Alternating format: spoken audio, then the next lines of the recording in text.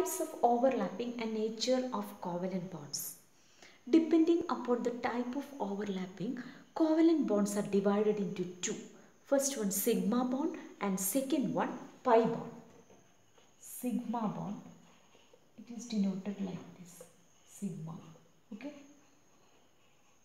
The covalent bond is formed by the end-to-end overlapping of half-filled atomic orbitals through internuclear axis. Okay, along internuclear axis is known as sigma bond. So, what is sigma bond? This type of bond is formed by the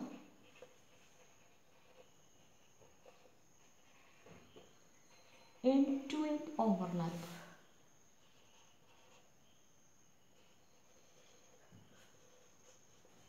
of two half-filled atomic orbitals. Okay, two half-filled atomic orbitals of two bonded atoms. Okay, atomic orbitals of two bonded atoms along internuclear axis.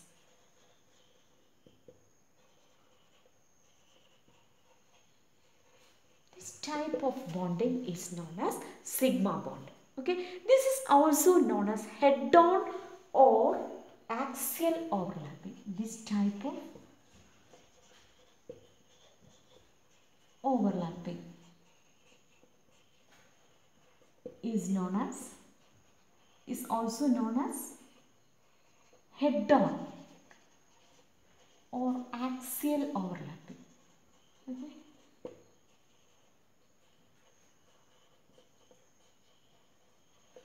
Head-on or axial overlapping. The electrons constituting the sigma bond are known as sigma electrons. Okay, electrons constituting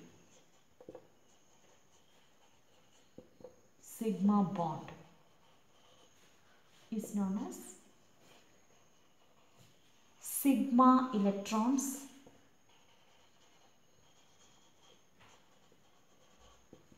Okay, now there are different types of overlapping in sigma bond. Let us discuss one by one. First one, SS overlapping. Here overlapping between two half-filled s orbitals along internuclear axis. Okay, overlapping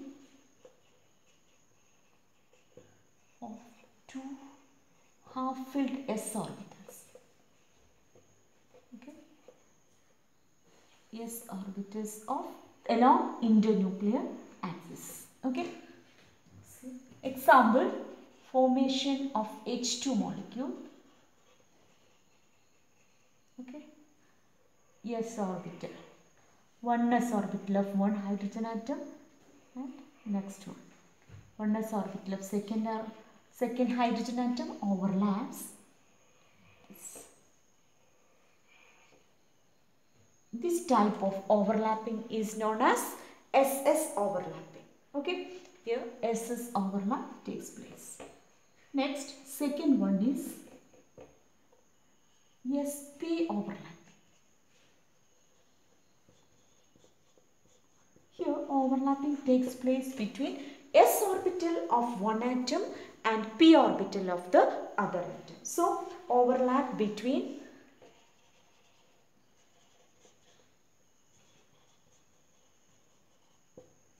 half-filled p orbital or half-filled s orbital and half-filled p orbital. Okay, half-filled s orbital and half-filled p orbital along internuclear axis. Okay, the example is HF molecule. HF, here hydrogen atom s orbital overlaps with p orbital of fluorine atom. Okay, p orbital of fluorine atom. So overlap will be this sp overlapping. Okay, now the third one is pp overlapping. Here the overlap between half-filled p orbitals of two atoms. Okay.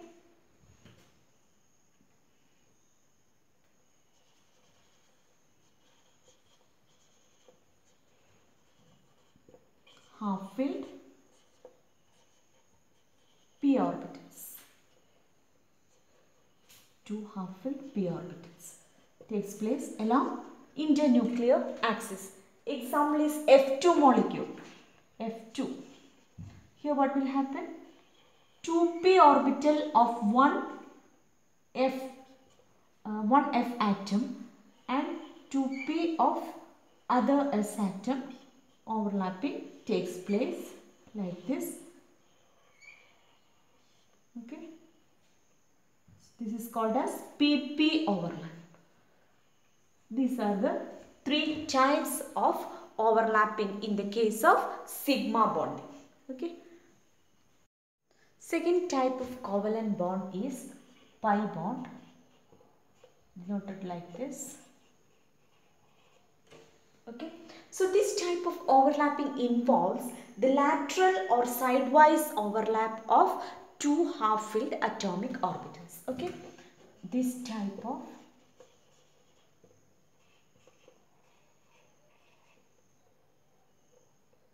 overlapping involves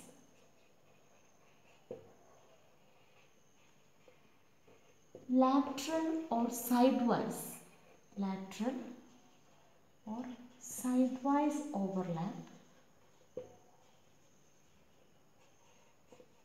of two half-filled atomic orbitals. Okay.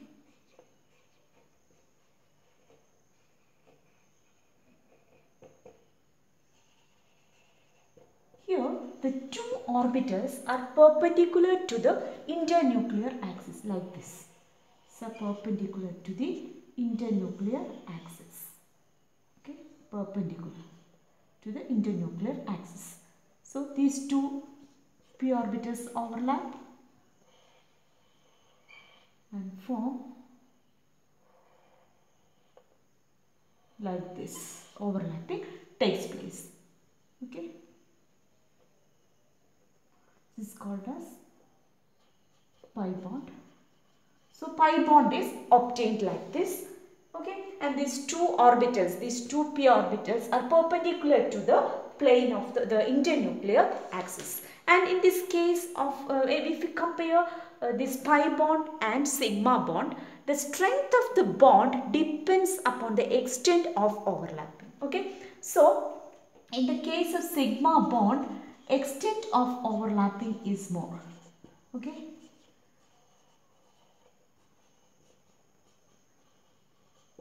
Is more than pi bond. That means, so sigma bond is stronger than pi bond.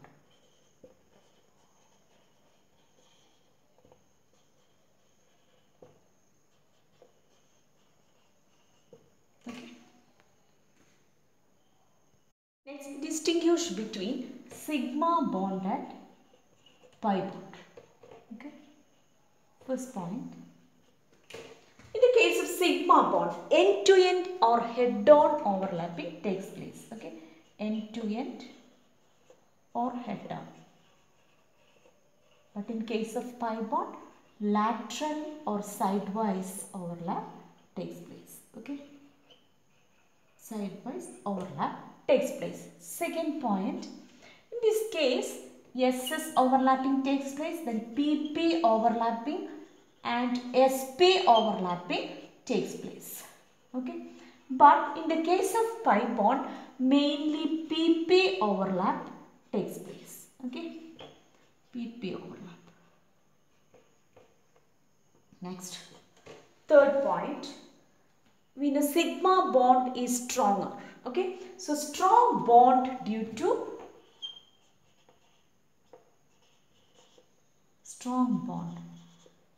to greater extent of overlap.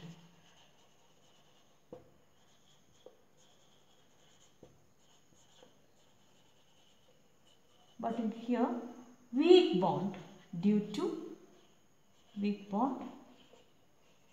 due to less extent of overlap. Next, fourth point, free rotation of atoms around sigma bond. Free rotation is possible. Okay, free rotation of atoms around sigma bond is possible. Okay, but what will be in the case of pi bond? No free rotation because it may cause the breakage of the bond. Okay, no free rotation.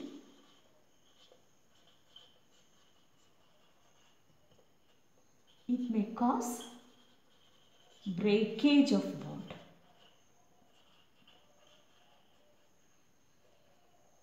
So, these are the differences between sigma bond and